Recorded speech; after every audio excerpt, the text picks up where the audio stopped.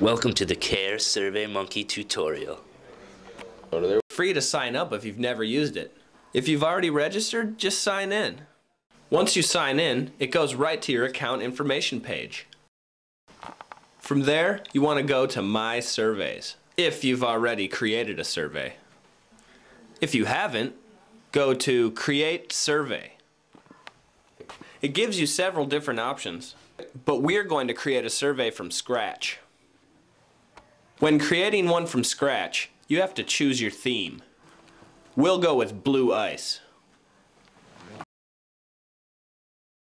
While we don't take you step by step through all the options, we should get you familiar enough to get started.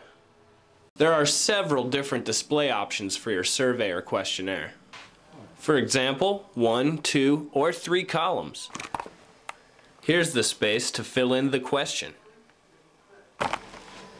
For a multiple choice question like this, it's quite simple. Put each answer on its own line. You're now ready to question and survey.